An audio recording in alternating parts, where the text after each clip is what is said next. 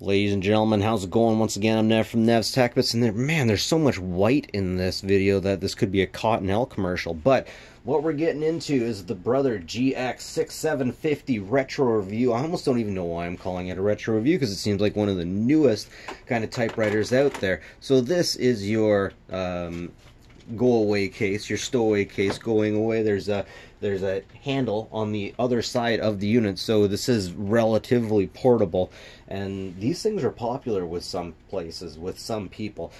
They want to make up certain notes to look really nice, like they've been done on typewriters. So I know resellers that sell these things to people in the city that buy them for fashion statements. But I digress. Super cool. But one of the most cool parts about this unit is the friggin' thing's possessed. What's going on? It's too close to Halloween. I'm freaking out. 2020 is just too crazy. I gotta get out of here.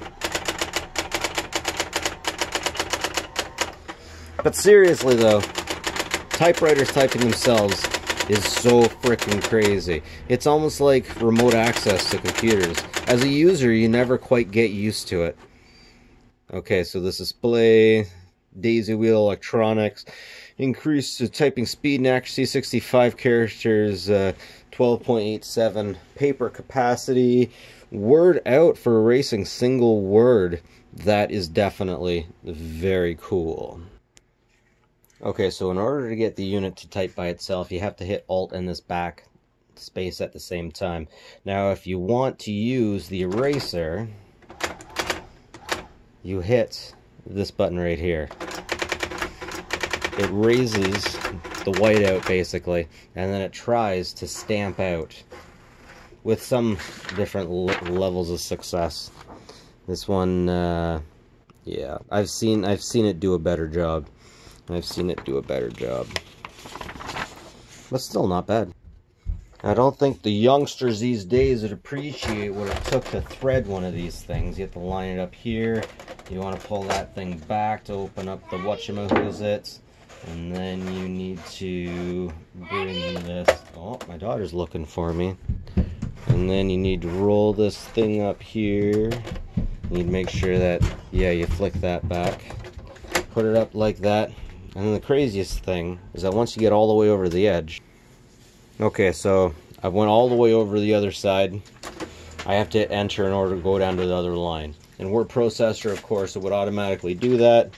But it hasn't here, and if I continue doing it, then I would get ink on the roller. So that's something interesting you got to think about. Now, the biggest issue anybody runs into with one of these is going to have to deal with a daisy wheel. There's a engaged and a not so engaged way. If you pull back, it's not going to work. Here you get your daisy wheel. One of the really cool things about the daisy wheel is it has this magnifying glass on it. So if you're having a hard time seeing, maybe that'll help you out a little bit. But it goes in like this. That's a major issue that most people have. Here's the type of cart we got. Of course, it's one of the newer ones. I'm not seeing a number on this. Hopefully that's it right there. Come on, autofocus. There you go. Good job. Oh, and it looks like the type of thing that you can, in fact, go back and see whatever anybody said. Whoa! Because it records it. I still can't get over that. That is just so cool. It's like it's haunted or something. It's so cool. You guys, you don't even get how cool this is. It's amazing.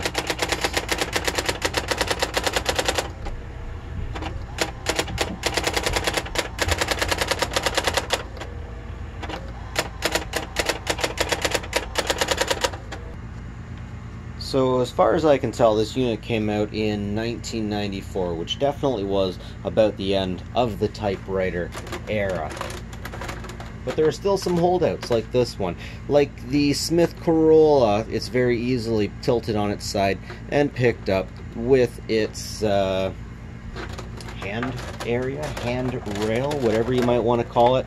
And back here we have an easy storage, very nice and easy storage for the cable, which once again is very nice. Definitely portable. I'd almost like to do a test to see what it would take to break one of these, but I think it's too old. I think it's definitely retro. It's definitely very nice. I like it, and it's beautiful. What can I say? Anyways, ladies and gentlemen, that's it for me. Once again, I'm Nev from Nev's Tech. But like and subscribe if you like the stuff. Always appreciate it. And as always, folks, take care of each other.